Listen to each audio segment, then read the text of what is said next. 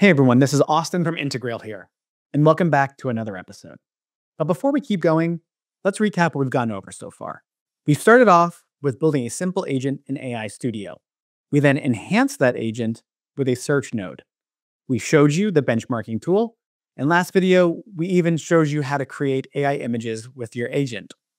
Today, we're going to be adding another new exciting feature to your Better Than ChatGPT agent, and that's text-to-speech. So let's dive right in. As always, we're going to start from our home screen. In the bottom right, you'll see your created agents.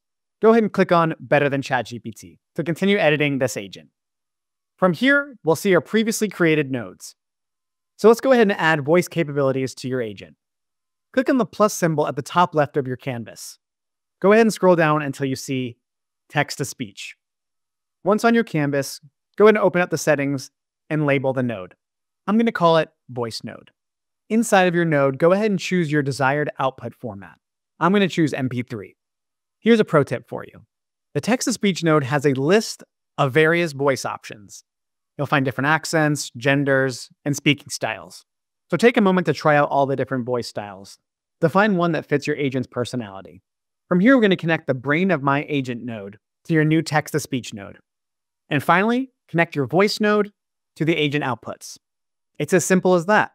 Remember, now will be a good time to save your agent, so you don't lose any of your hard work. All right, let's go ahead and test our voice capabilities. In the agent input, let's go ahead and use our New York City during the holidays prompt and run your agent.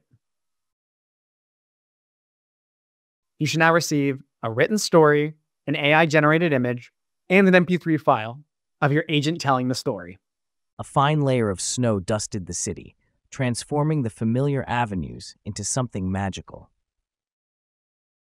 From here, as per usual, feel free to fine-tune any of the settings or change any of the prompts to achieve your desired output. And there you have it. Your agent can now communicate through voice, making your interactions more engaging and natural. In the next video, we're going to be going over advanced prompting techniques so that you can make an even more advanced agent. Thanks for watching, and don't forget to like and subscribe to our channel for more development and AI tips. See you next time.